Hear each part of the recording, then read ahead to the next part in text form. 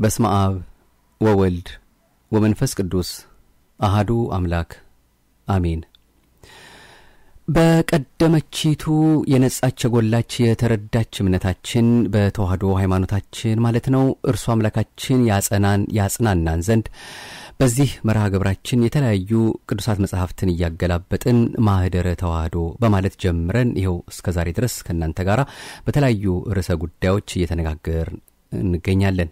የሚያስተምርም የሚመክርም በልብ የሚያሳድርም ለፍሬ የሚያደርስም እሱ ነውና አምላካችን በቸርነቱና በምሕረቱ አሁንም እንዲባርክልን የይቅርታውን ሥራ እንዲያበዛልን ሰምተን ለመጠቀም እንዲያበቃን ከሳሽ ወቃሽ ፈራጅ እንዳይሆንብን በእያንዳንዳችን ልቦና ጽላት ጽፎ ያችን መንግስቱን ለመውረስ እንዲያበቃን ከትላንት ዛሬ በተሻለ መልኩ እርሱ በሚያውቃት ሕሊናና እርሱ አምላካችን በሚወደው የነቃ የተጋ ሰውነት እናከብረውና መሰግነው ዘንድ ለዛሬም እንዲሁ በተለየ መልኩ ከጸሎት ጋር በተያያዘ የሚያስተምረንን እንከታተላለን። በቀጣይ መርሃ ግብራችን ክፍል 9 መሆኑ ነው። እንግዲህ ጸሎትን በተመለከተ እጅግ በጣም በርካታ ቁም ነገሮችን እስከዛሬ ስንነጋገር ቆይተናል።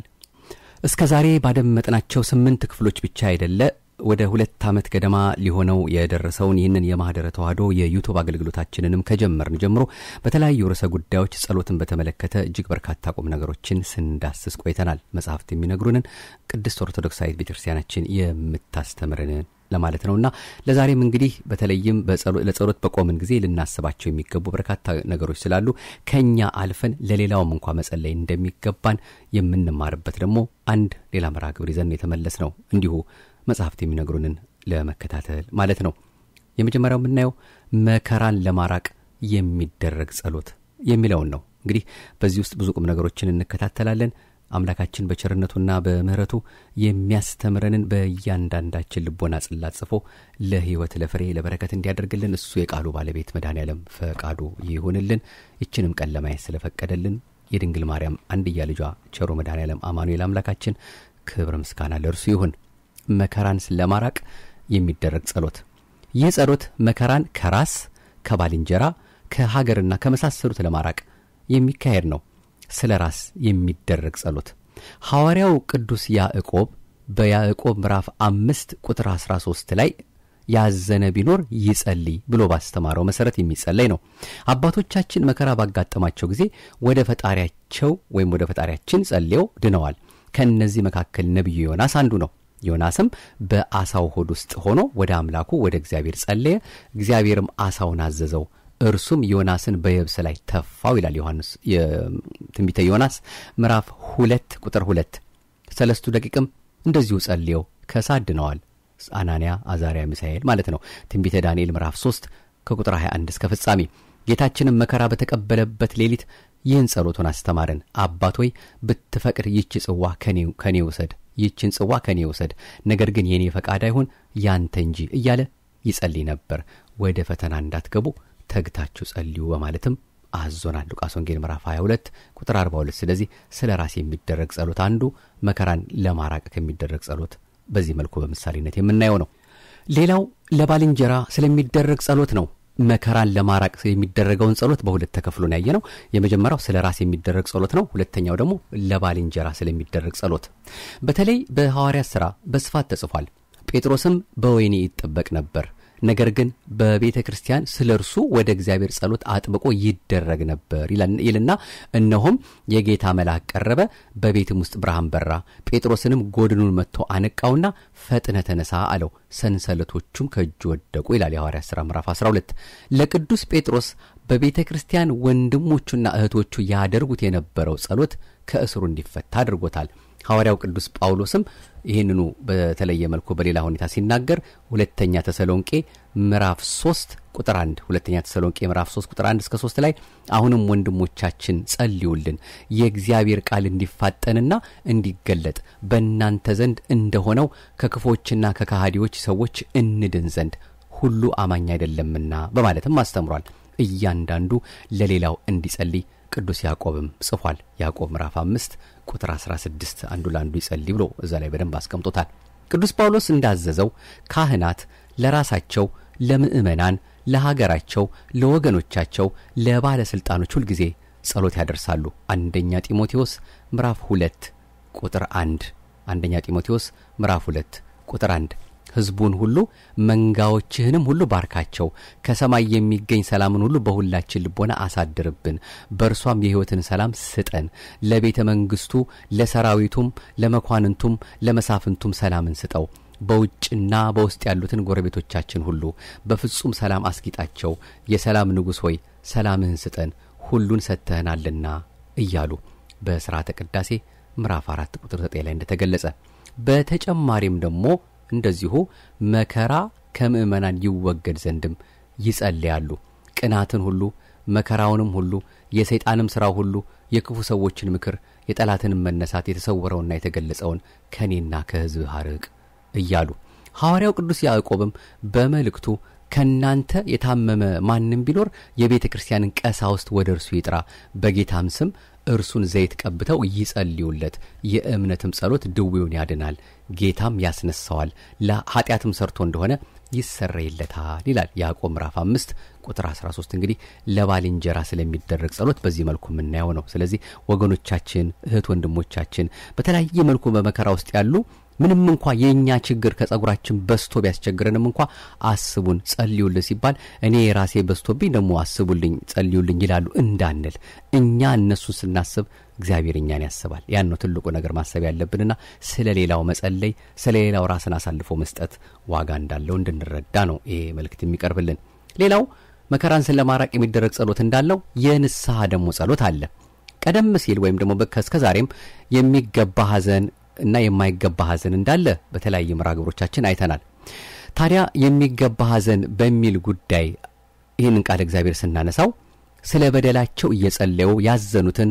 አዳምን ዳዊትን ቅዱስ ጴጥሮስን እየተጠቃቀሱ ወይም ደግሞ እነሱን እየጠቀስን ያየን በመሆኑ እዚህ ላይ ብዙም አናተኩርም ሆኖም ግን የንስሐ ጸሎት ስለ በደል የሚጸለይ ጸሎት እንደሆነ ልንናገር እንፈቅዳለን ኃጢአታችንን ለንስሐ አባቶቻችን ስንናገር ከሚሰጡን ቀኖናዎች አንዱ ቀደም ሲል እናደርገው ከነበረው ጸሎት ለየት ያለ ጸሎት ማድረስ ነው ካህናት ስለ ነፍስ ልጆቻቸው መጸለያቸውም ሙሴና ዳዊት ካህናት እንደመሆናቸው ስለ ሕዝባቸው ይጸልዩ ነበርና የእነዚያን ፈለግ በመከተል ነው ሙሴም በእግዚአብሔር በአምላኩ ፊት ጸለየ ዓለም አቤቱ ቁጣህ በታላቅ ኃይልና በጽኑ እጅ ከግብጽ ምድር ባወጣው በሕዝብህም ላይ ስለምን ተቃጠለ ከመዓትህ ተመለስ ለሕዝብህም በክፋታቸው ላይ ራራ እግዚአብሔርም በሕዝቡ ላይ ሊያደርግ ስላሰበው ክፋት ራራ ይላል ዘጸአት ምዕራፍ 32 ቁጥር 11 እና 12 እና 14 አሁን ይህን ኃጢአታቸውን ይቅር በላቸው ያለዚያ ግን ከጻፍከው መጽሐፍህ እባክህ ደምስሰኝ አለም ይላል ዘጸአት ምዕራፍ 32 ቁጥር 32 ዳዊትም ሕዝቡን የሚመታውን መልአክ ባየ ጊዜ እግዚአብሔርን እነሆን የበድያለሁ ጠማማም ሥራ እኔ አድርጌያለሁ እነዚህ በጎች ግን እነርሱ ምን አደረጉ እጅህ በእኔና በአባቴ ቤት ላይ እንድትሆን እለምንሃለሁ ብሎ ለመነ ይላል ሁለተኛ ሳሙኤል ምዕራፍ 24 ቁጥር 17 ቅዱስ ጳውሎስም ለወገኖቹ ድነትን ጸልዮ ነበር ሮሜ ምዕራፍ 9 ቁጥር 3 ስለዚህ ለንስሐ የሚገባ ፍሬና ፈራ ዘንድ ወደ ንስሐ እንድንደርስም በዚህ መልኩ ጸሎት ይቀርባል ሌላው ልጅ ስለማግኘት የሚጸለይ ጸሎት ነው ናሁ ጸጋሁ ለእግዚአብሔር ውሉድ እነሆ ልጆች የእግዚአብሔር ስጦታ ናቸው መዝሙር 126 ቁጥር 3 ብሎ ነብይ እግዚአብሔር እንደተናገረ ልጅን የሚሰጥ እግዚአብሔር ነው አንዳንድ ሰዎች ከተጋቡ በኋላ ሳይወልዱ ጥቂት ዘመናትን ካሳለፉ በቤታቸው ውስጥ ሰላም ይጠፋል እሷም እሱን ያሙ ውሏቸውና አዳራቸው ጭቅጭቅ ብቻ ይሆናል እንዲያውም ይህን ምክንያት አድርገው እንፋታ የሚሉም አይጠፉም ነገር ግን እንዲህ አይነት ነገር ሲፈጠር አስቀድሞ ራስን መጠየቅ ያስፈልጋል ለምን ይሆን እግዚአብሔር ልጅን ያልሰጠን በማለት ኃጢአትን ለአበንስሐ ነግሮ ካስተካከሉ በኋላ በአንድነት ባልና ሚስት ወደ እግዚአብሔር መጸለይ ከዚያም የፈጣሪን ፈቃድ መጠየቅ ይገባል እግዚአብሔር ሳይታክቱ ለለመኑት ለሀገር ለወገን የሚጠቅም ለፈጣሪው የሚታዘዝ ልጅ ሰጥቷቸዋል ከነዚህም ውስጥ አንዷ ሐና ሳሙኤል ናት ሐና ልጅ በማጣቷ ለጣውንቷ መሳቂያ ሆና ስትሰቃይ ሳለ ወደ እግዚአብሔር ጸለየች አቤቱ የሰራዊት ጌታ ሆይ የባሪያህን መዋረድ ተመልክተ ብታስበኝ እኔንም ባትረሳ ለባሪያህም ወንድ ልጅ ብትሰጥ እድሜውን ሁሉ ለእግዚአብሔር ሰጠዋለሁ ምላጭም በራሱ ላይ አይደርስም ብላት ስለተሳለች እግዚአብሔርም ማሰባት የመጽነሷን ሙራት ካለፈ በኋላ ሐና ወንድ ልጅ ወለደች እርሷም ከእግዚአብሔር ለምኜዋለሁ ስትል ስሙን ሳሙኤል ብላ ጠራችው ይላል አንደኛ ሳሙኤል ምዕራፍ 1 ቁጥር 11 ካህኑ ዘካርያስና ቅድስት ኤልሳቤጥም ካረጁና መውለድ አይችሉም ከተባሉ በኋላ እግዚአብሔር ልመናቸውን ሰምቶ ፈጣሪውን ያጠመቀ ልጅ መጥምቀ መለኮት ቅዱስ ዮሐንስን ሰጣቸው። ሉቃስ ወንጌል ምዕራፍ 1 ቁጥር 8። የዚህ አይነት ተመሳሳይ ታሪክ በመጽሐፍ ቅዱስ ውስጥ በብዛት ይገኛል። በሀገራችንም መውለድ አትችሉም ተብለው በልዩ ልዩ ሕክምና ማዕከላት የተረጋገጠባቸው ምእመናንና ምእመናት ወደ ቤተ እግዚአብሔር የመጡ በማልቀስ በየገዳማቱ በመሄድ ቅዱሳንን በመማጸን የወለዱ በርካታ ናቸው። በሰው ዘንድ የማይቻለው በእግዚአብሔር ዘንድ ይቻላልና አትወልዱም የተባሉበትን የሐኪም ማስረጃ በመያዝ ከውርደታቸው ከፍ ከፍ ያደረጋቸው እግዚአብሔርን በሕዝብ ፊት እያመሰገኑ ያሉ ቁጥራቸው ቀላል የሚባል አይደለም። በአጠቃላይ ልጅ ከእግዚአብሔር የሚሰጥ መሆኑን አውቀው ከመጣላት ከመፋታት ወደ ቃልቻና አውደ ነገሥት ገላጭ ጠንቋይ ከመሄድ ይልቅ ከልጅም መርጦ የተባረከ ልጅ የሚሰጥ አምላካችን ነውና ባልና ሚስት በአንድ ልብ ሆነው ፈጣሪያቸው መጠየቅ ይኖርባቸዋል። የጻድቅ አባት እጅግ ደስ ይለዋል፣ ጠቢብንም ልጅ የወለደ ሐሴትን ያገኛል ይላል። ሐሴትን ያገኛል ይላል ምሳሌ 23 ቁጥር 24። እንዲህ ብሎ እንደሚናገር ማለት ነው። ቁም ነገሩ ልጅ መውለድ ብቻ ሳይሆን የተባረከ ልጅ ማግኘትም ላይ ነው። ሰነፍ ልጅ ለአባቱ ጸጸት ነው፣ ለወላጆችም ምሬት ነው ይላል እዚሁ ምሳሌ 17 ቁጥር 21 ላይ። ይህን ለመመልከት ነው እንግዲህ በዚህ መልኩ እግዚአብሔር የተባረከ ልጅ እንዲሰጠን የምንማጸነውም። እንደ ቅድስት እግዚአብሔር ያሉ ቅዱሳት አንስት አንተን ደስ የሚያሰኝ ልጅ ካልሆነ አንተን ደስ የማያሰኝ ልጅ ከሆነ አንተን ደስ የሚያሰኝ ልጅ ካልሆነ ማህፀኔን ዝጋው በማለት ይለምኑ የነበሩት እግዚአብሔርም ልመናቸውን ሰምቶ የተቀደሰ ልጅ ሰጥቷቸዋል። በገድለ ተክለ ሃይማኖት በምዕራፍ 12 እንደምናነበው አባታችን አቡነ ተክለ ሃይማኖት በዚህ መልኩ የተገኙ ናቸው። በመጽሐፈ ሲራክ ምዕራፍ 16 ቁጥር 3 ላይ ክፉ ልጅም ከመውለድ ሳይወልዱ መሞት ይሻላልም ይለናል። የኛም ጸሎት እንደነዚህ ቅዱሳት አንስት ጸሎት ሊሆን ይገባዋል። ሌላው ጥበብን ስለማግኘት የሚጸለይ ጸሎት ነው። ጥበብን ለማግኘት በያዕቆብ ምዕራፍ 1 ቁጥር 5 ላይ እንዲህ የሚል ቃል አለ። ጥበብን ያጣ ሰው ቢኖር ሳይጠራጠር በሰፊው ወደሚሰጥ እግዚአብሔር ይለምን በማለት ሐዋርያው ያዕቆብ እንዳስተማረ ልዩ ልዩ ጥበብን የምንሻ ብንኖር አምላካችንን መለመን ይገባናል። ጌታችንን በቅዱስ ወንጌል የለመነው ሁሉ እንደሚሰጠን ሲናገር ይህንኑ አጠናክሮ ነግሮናል። አምናችሁ በጸሎት የለመናችሁትን ሁሉ ታገኛላችሁ እንዳለ ማቴዎስ ምዕራፍ 21 ቁጥር 22፣ አንደኛ ዮሐንስ ምዕራፍ 5 ቁጥር 13። ጥበብን ለበጎ ዓላማ ተመኝተን ብንለምን እናገኛለን። ጠቢቡ ሰሎሞን እግዚአብሔርን ለምኖ አግኝቷልና እግዚአብሔርን በገባኦን ለሰሎሞን በሌሊት በሕልም ተገለጠለት። እግዚአብሔርም ምን እንድሰጥህ ለምን አለው። በሕዝብ ላይ መፍረድ ይችል ዘንድ መልካሙና ክፉን ይለይ ዘንድ ለባሪያህ አስተዋይ ልቦና ጥበብ ስጠው ብሎ ጸለየ። እግዚአብሔርም አለው እነሆ እኔ እንደ ቃል አድርጌልሃለሁ። እነሆ ማንም የሚመስልህ ካንተ ፊት እንደሌለ ካንተም በኋላ እንዳይነሳ አድርጌ ጥበበኛና አስተዋይ ልቦና ሰጥቻለሁ። አንደኛ ነገሥት ምዕራፍ 3 ቁጥር 5። ባሪያ ሥላሴ በተፈጠሩ ሰዎች ላይ መንፈሳዊ ሆነ ስጋዊ መሪ ሆኖ መሾም ከባድ ነውና ችሎታ የሌለው መሆኑን አምኖ በትህትና ላቀረበው ጥያቄ ምላሽ አገኘ።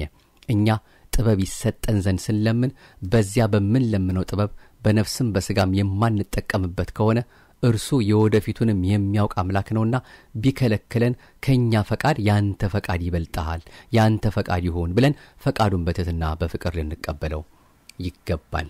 ሌላው ወላጆች ለልጆቻቸው የሚጸልዩት ጸሎት ነው። የወላጆች ዋና ሥራ ልጆቻቸውን በጥበብ ማሳደግ ሲሆን ልጆችም ልጄ ሆይ የአባትህን ምክር ስማ የእናትህንም ሕግ አትተው በሚለው ምክር መሠረት የወላጆቻቸውን ቃል መስማት ይገባቸዋል። ምሳሌ ምዕራፍ 1 ቁጥር 8። ከወላጆች ቀዳሚ ሥራ ውስጥ ዋነኛው ልጅን በሃይማኖት ኮትኩቶ ማሳደግ ነው። በዚያም ቀን ከግብጽ በወጣሁ ጊዜ እግዚአብሔር ስላደረገልኝ ነው ስትል ለልጅህ ትነግረዋለህ ብሎ በዘጸአት ምዕራፍ 13 ቁጥር 8 እንደተናገረ በቅዱስ ወንጌልም ትምህርቱን አድምጠው ታምራቱን አይተው ዝናውን ሰምተው ልጆቻቸውን እንዲፈውስላቸው እንዲያድንላቸውና እንዲባርክላቸው ለመኑት።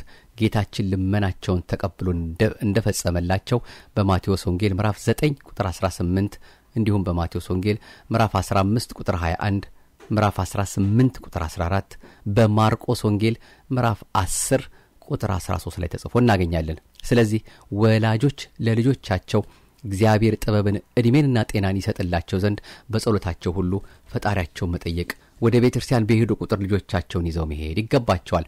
ይህም የደጋግ ወላጆች ጸሎት ነው። ቅዱስ ጳውሎስ በመንፈስ ለወለደው ልጁ ደቀ መዝሙሩ ለጢሞቴዎስም እንደጸለየ በሁለተኛ ጢሞቴዎስ ምዕራፍ 1 ቁጥር 3 ላይ።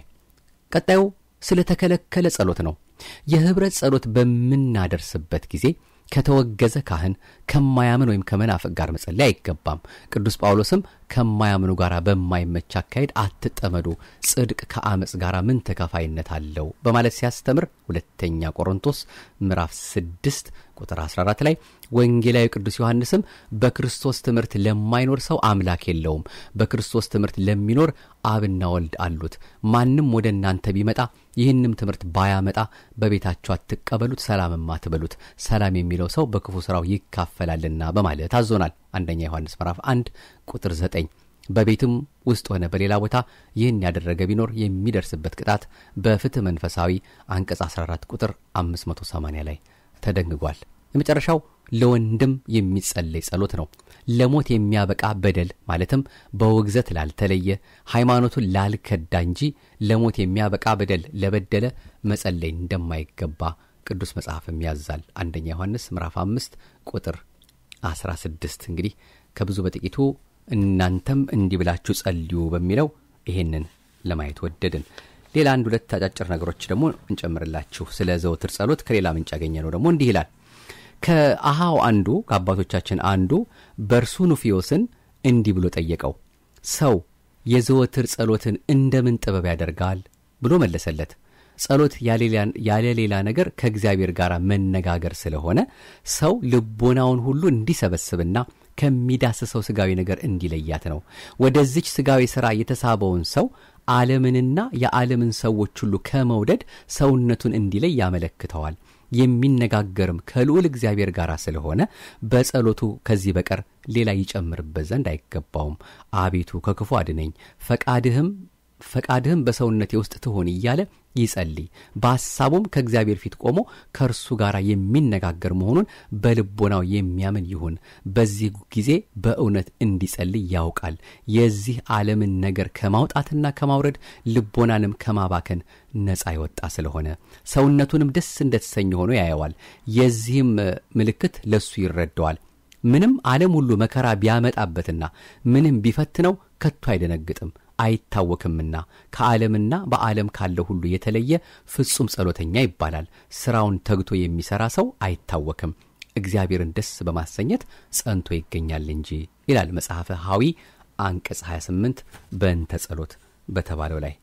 ሌላው ደግሞ በግሩም ሁኔታ በምሳሌ ቀረበልን። መቼም የሚያስደንቅ ነው። አንዳንዴ እግዚአብሔርን ስናምነውና ስለምነው እንዴት በእምነት በድፍረት መለመን እንደሚገባ ማለትም እግዚአብሔር ያደርግልኛል የሚል መቼም እምነት ብዙ ጊዜ እኛ እንጠራጠራለን። ይሁን ያደርገው ይሆን አያደርገው ይሆን፣ ስራውን ይሰጠኝ ይሆን አይሰጠኝ ይሆን፣ ይህን ዓለም በእጁ ያዘውን ጭብጥ አድርጎ ያዘውን አምላካችንን በቁራሽ ዳቦ ነው እንጂ ብዙ ጊዜ የምንጠረጥረውና ምናየው ሰው ፊት ለፊታችን ያለው ሰው ነው ጉዳያችን የሚፈጽምልን የሚመስለን እንጂ እግዚአብሔር ከኛ ጋር ሆኖ ያሰብነውን የልባችን መልካሙን ነገር አይፈጽምልን ይመስለናል። አንዳንድ ጊዜ ጥርጥር ማለት ነው። ያን እንዲነቅልልን ነው በተለያየ መልኩ ምን ለምነው ምን ማጸነውና በዚህ ላይ የምናያቸው አንዲት ሴት የጸለዩት ጸሎትና የተመለሰላቸው ምላሽ ያገኙትም የሰጡትም ምላሽ በጣም የሚያስደንቅ ነው። ጌታዬ ሰጠኝ ይላል ርዕሱ። በእግዚአብሔር ታምነው እግዚአብሔር ይመግበኛል ብለው የሚኖሩ አንዲት ሴት ነበሩ። ለዕለታዊ ጉድለታቸው ሁሉ ተንበርክከው ይጸልዩ ነበር። ጥቃቅኑን ነገር ሳይቀር እግዚአብሔር ሰጠኝ ወይም ደግሞ እግዚአብሔር ስጠኝ እያሉ የሚለምኑ ሲሆን እግዚአብሔርም ይሰጣቸዋል። እግዚአብሔር ከማለት በቀር እገሌ ስጠኝ የሚል ቃል ካንደበታቸው አይወጣም ነበር። በእግዚአብሔር ታምነው በመኖራቸው የሚጠሏቸው ጎረቤቶቻቸው ሁልጊዜ እግዚአብሔር ስጠኝ እያለች ትጮኻለች እያሉ ይዘብቱባቸው ነበር። ከዕለታት በአንዱ ቀን ጠላት ከሆኗቸው ጎረቤቶቻቸው መካከል ሀብት የነበረው ባለ ሱቅ ተንኮልን አሰበ። እንዲህም አለ፣ በቤቷ ደጃፍ ስኳር፣ ጨው፣ ዘይት፣ ክብሪት አድርጌ አስቀምጣለሁ፣ እኛም እንጠባበቃታለን። እግዚአብሔር ሰጠኝ ብላ ስትዋሽ እንይዛታለን። ያን ጊዜም ጌታዋ እንዳልሰጣት የሚሰጥም እንዳልሆነ እነግራታለን ብሎ ለጎረቤት ሁሉ ነገረ። በዚህም ነገር ቀጠሮ ይዘው እንዳሰቡት አደረጉ። ሴትየዋም ጌታ ሆይ ለዛሬ የሚያስፈልገኝን አንተው ሙላልኝ እያሉ ከጸለዩ በኋላ በራቸውን ሲከፍቱ በትልቅ ዕቃ ተሟልቶ ተቀምጧል። ሲያዩትም ጌታ ሆይ አስቀድሞ እኔ ሄጄ ነበር የምሰጠኝ ዛሬ ደግሞ እበሬ ድረስ አመጣህልኝ ተመስገን ሲሉ የሱቁ ባለቤት የሰፈሩን ሰዎች ይዞ ጌታሽ አይደለም ያመጣልሽ ጉድሽን ለማየት ያስቀመጥኩት እኔ ነኝ ታዲያ ጌታሽ መቼ ያመጣልሽና ታመሰግኛለሽ አላቸው ሴትየዋ ግን ሳይደነቁ ጌታዬ ንጉስ ነው እዚህ ድረስ አይለፋም አንተን አሽከሩን ይልካል እንጂ አሉት ይባላል በጣም ግሩም የሆነ ነገር ነውና እግዚአብሔር አምላካችን በእውነት በዚህ መልኩ እንዴት እንደሚነግረን እንደሚያስተምረን እንኳን እሱ በቸርነቱ ለኛ ያሰባትን ነገር ምንም እንደማያስቀርብን የምንረዳው ነውና ምህረትና ይቅርታውን አብዝቶልን አሁንም የጠየቃችሁትን ሁሉ እንዳገኛችሁት ቁጥሩ ነው የሚለው ወንጌል ማርቆስ ላይ እና ይሄንንም ደግሞ ሁሉ ጊዜም በቃ የለመነውን የነገርነውን አግኝተናል ብሎ ማመን ይሄን እምነት እምነት ጨምርልን ብለዋል ሐዋርያት እኛንም እምነት ጨምርልን ወደ አንተ ስለምን ስንማጸን ምንም የሚጎልብን ነገር የለም ባትሰጠን እንኳን የራስ ያንተ ጊዜ ስላልሆነ ነው የኔ ፈቃድ ችኩል ሆኜብህ ነው እያሉ ወደ እግዚአብሔር